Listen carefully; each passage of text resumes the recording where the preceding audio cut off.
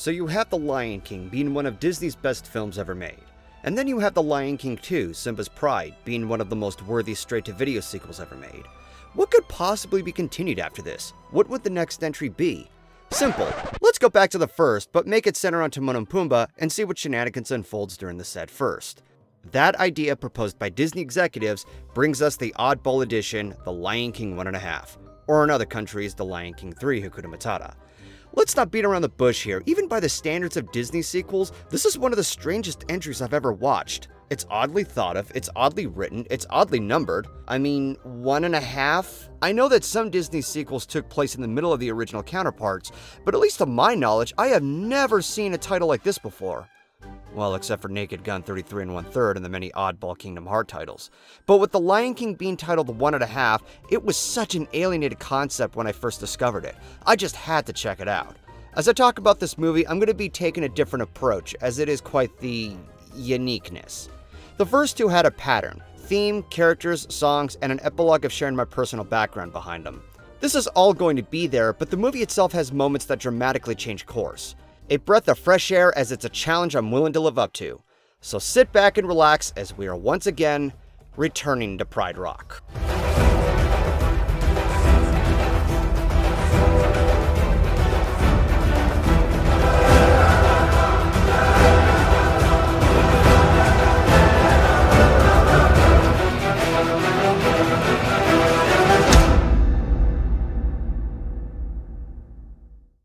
So looking back on this movie, it was all over the place. I wouldn't say that's because it wasn't well received.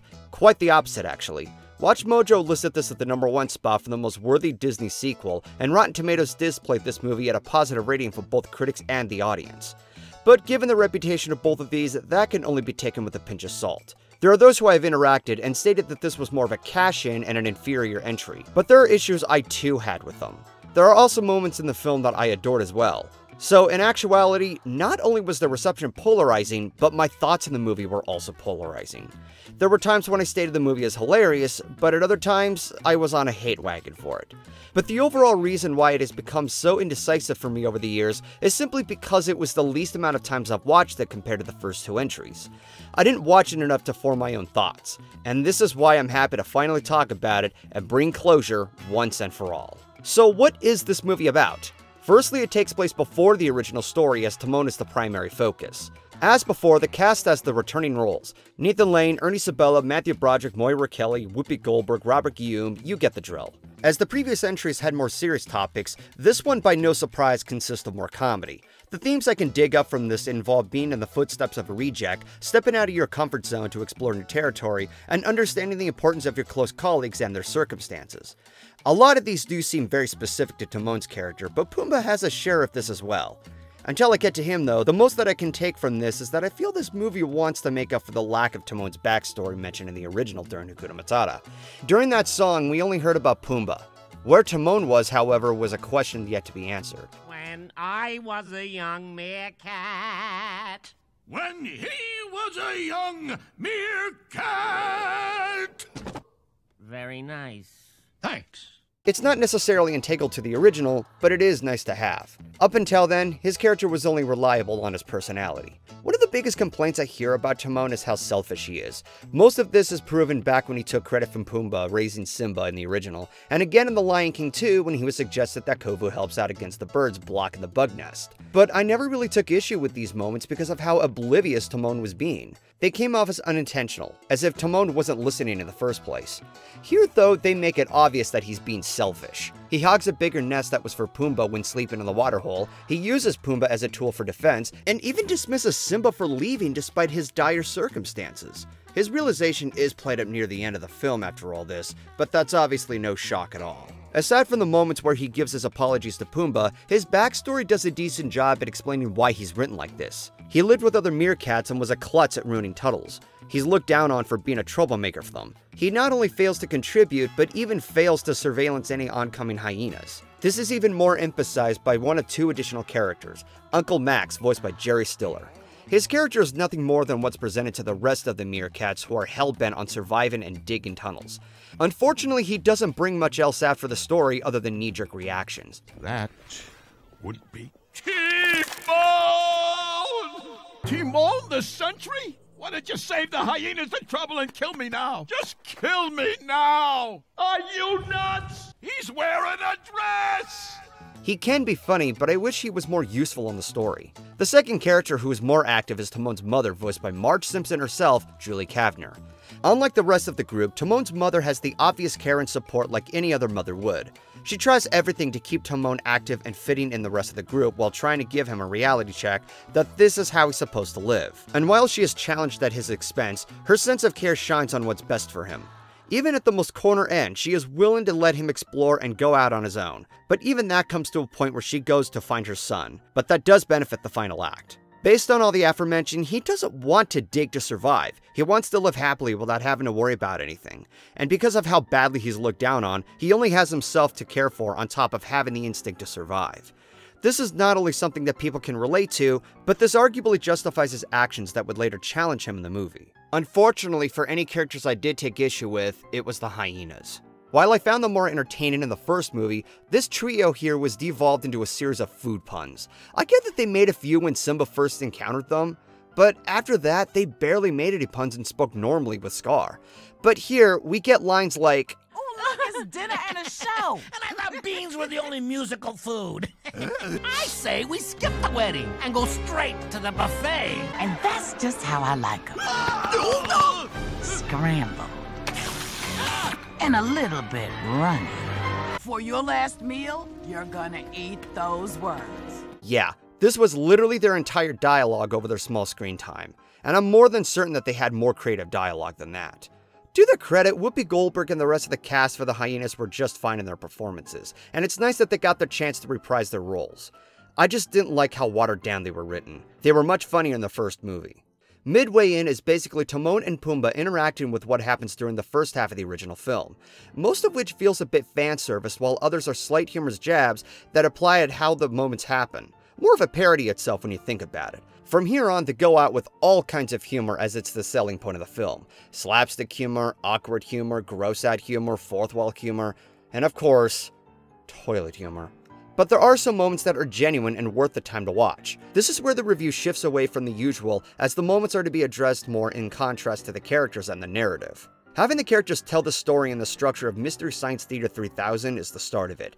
Compared to the first two entries where the opening sequences were pure atmosphere and no dialogue, this silly conversation between these two in a theater is a welcomingly different take. It lets you know what you're in for as they indulge themselves. However, this eventually becomes an issue as periodically the scenes come to a pause.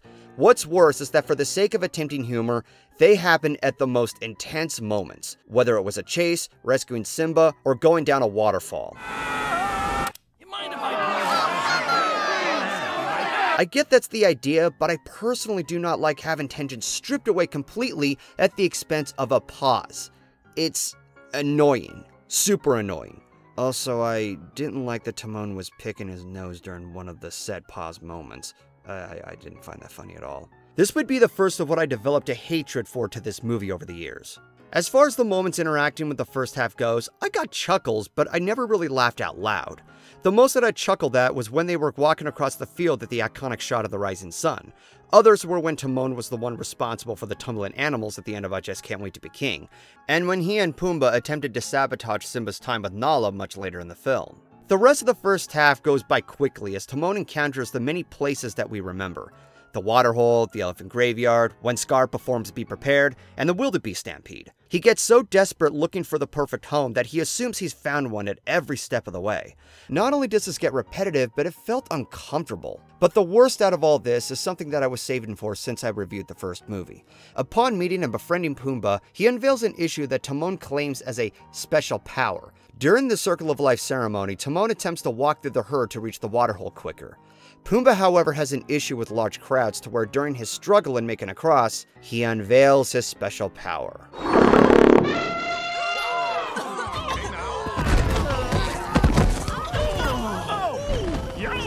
Oh, look, the riders are bowing. Ooh, we better bow too.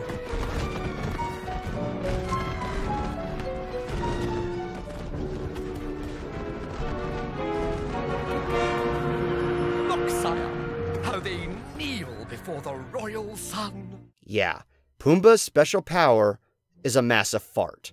I said before that I take issue when a fart is played out on a Disney movie, but that's mainly because I hold Disney films at a higher standard, even with the sequels. But not only did this fart joke happen here, it affects the perspective of the ceremony itself. Applying the fact that Timon is the one responsible for the animal tumble in the ending of I Just Can't Wait to Be King, I had to process the fact that Simba was bowed to not out of respect for a future king, but rather at the expense of a massive fart. I don't know if that was meant to be spiteful or not, but it sure feels like it. This is another major reason why I was on that short hate wagon. But these moments, I'm willing to give the benefit of the doubt, as the later fart jokes were actually done better. During the final act, after Timon and Pumbaa distracted the hyenas with the hula dance, they lured them into a cave as Pumbaa lets out an explosive fart, scaring them away. It plays out like a bomb, and it happened so fast that I actually did get a good chuckle. Another of which was when Timon and Simba are in a jacuzzi-like lake, only to reveal that it was Pumbaa making it happen. It's more of an awkward joke than it was as a potty joke. Aside from being aware of it, this moment and the cave bomb scene works better because of how unexpected they are. That wasn't the case when Pumbaa let out his fart during the Circle of Life ceremony. The scene built up on it way too much by having Pumbaa prevent it from happening as much as possible, and as a result, it was sorely predictable that I just rolled my eyes. Despite how much of an issue I took with this moment, none of this devalues Pumbaa's character. As expected, he plays up a role in being the voice of reason to keep Timon's morality in check. As his backstory was demonstrated in the first movie, Pumbaa is a lonesome warthog at the expense of his special power. But because of his loneliness, it gets Timon to think outside of his selfish ego and develop a friendship between the two. Truth is, I'm all alone too.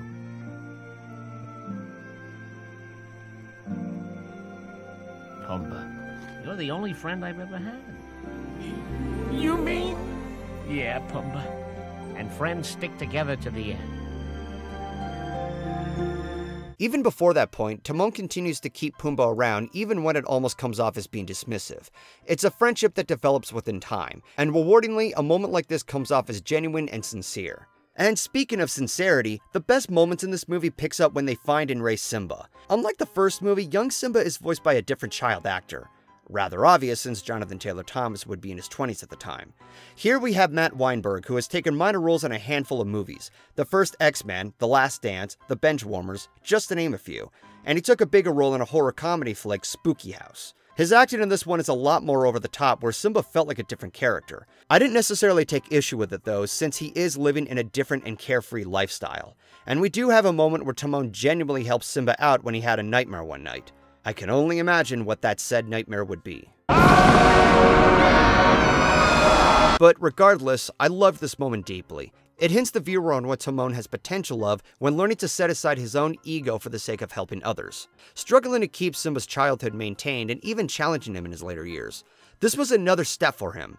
In addition, we see a brief interaction with Simba in his teen years as he competes Timon in a snail-eating contest.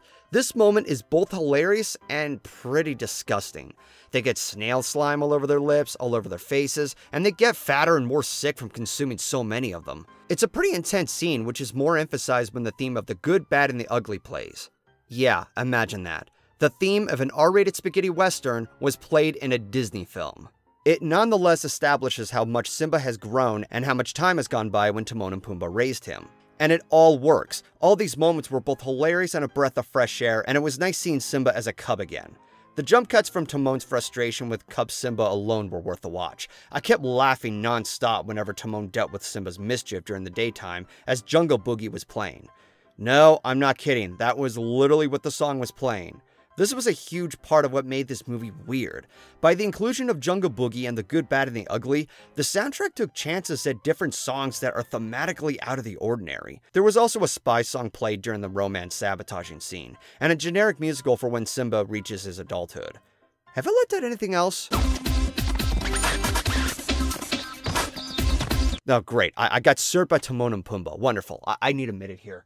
I need a minute here. Where's my coffee? Okay, putting aside all the pop culture references, the soundtrack does contain a few legit musicals, one of which was a karaoke reprisal of Hakuna Matata, which is nice to have, especially for the younger audience. I also love that after the attempted sabotage during Can You Feel the Love Tonight, we get to see Timon and Pumbaa's ending lyrics presented at a different angle. It's more fan-pandering for sure, but watching Simba and Nala together in the distance was just adorable as it was watching it in the first movie. But for any original songs we have, there's one called That's All I Need, where Timon sings about his motivation.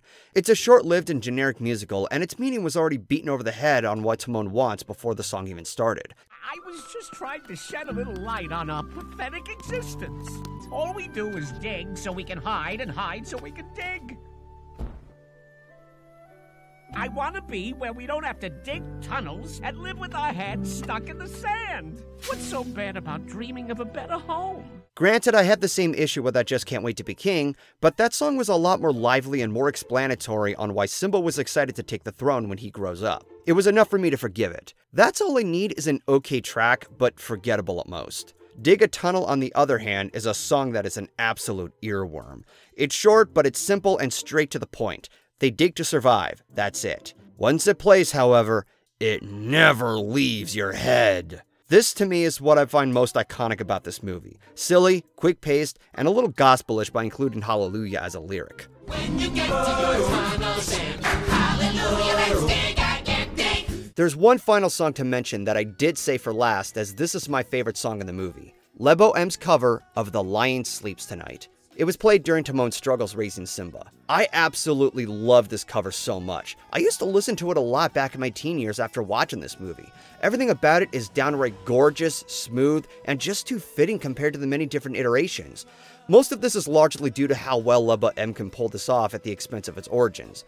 Most people recognize the song from the Tokens hit back in 1961, but it was originally a South African a cappella song called Mbube by Soloman Linda in 1939. But not only does this cover dig back to its original roots, it delivers a modern spin that makes the song refreshing and atmospheric. This cover alone, I can't recommend enough.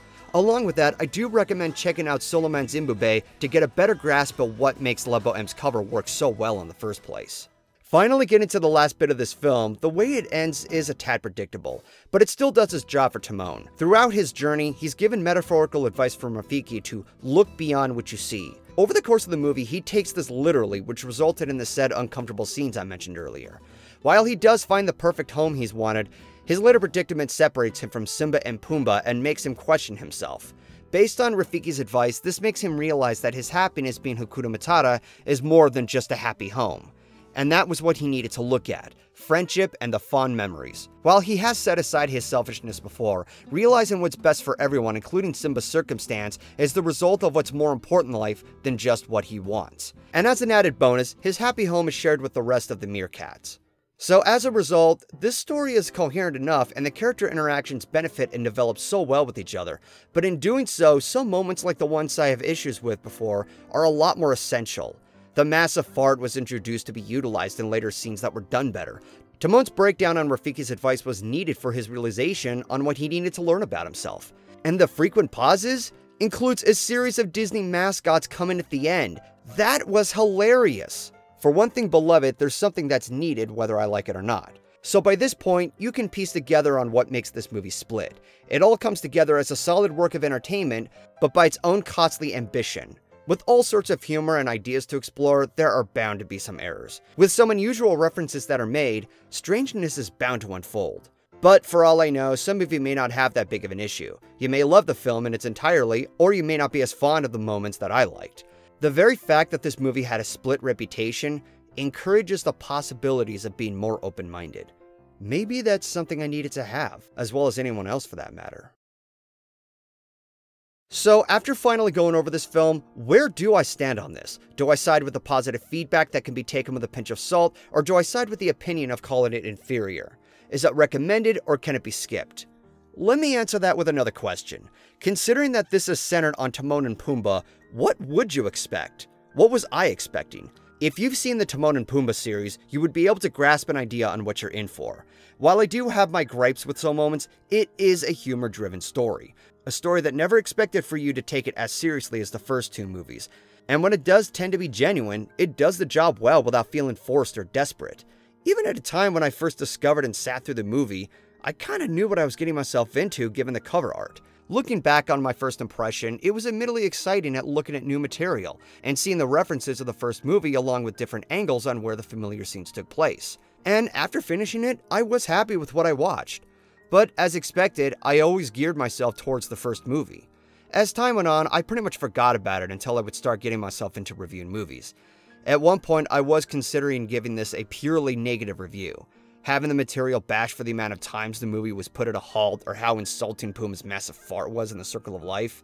Thankfully, I never fully committed to this phase, because after realizing that, I would be encouraging a taboo that is entitled and toxic. After stepping away from reviewing movies and latching onto other material, I looked back on this movie once more and thought if I still allegedly hated this movie. After finally sorting out my criticisms, no, I don't hate this movie. Not as much as I remember.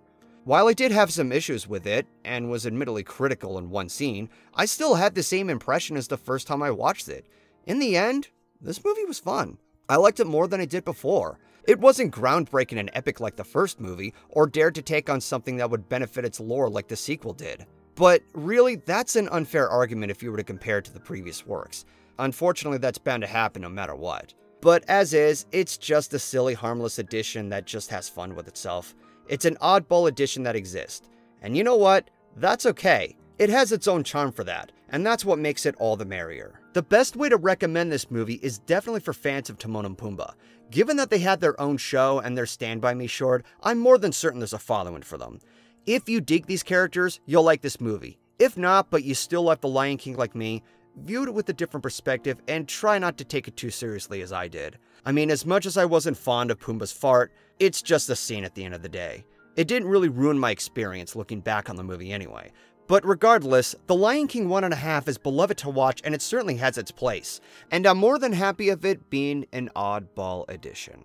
By providing a sense of variety, I say cheers to that one, Disney. Cheers to that one. From a prequel that dives into the original movie, comes a pilot that would take place in the middle of the sequel. But that's another review for another day of returning to Pride Rock. Until next time, this is GoldenFox, and take care.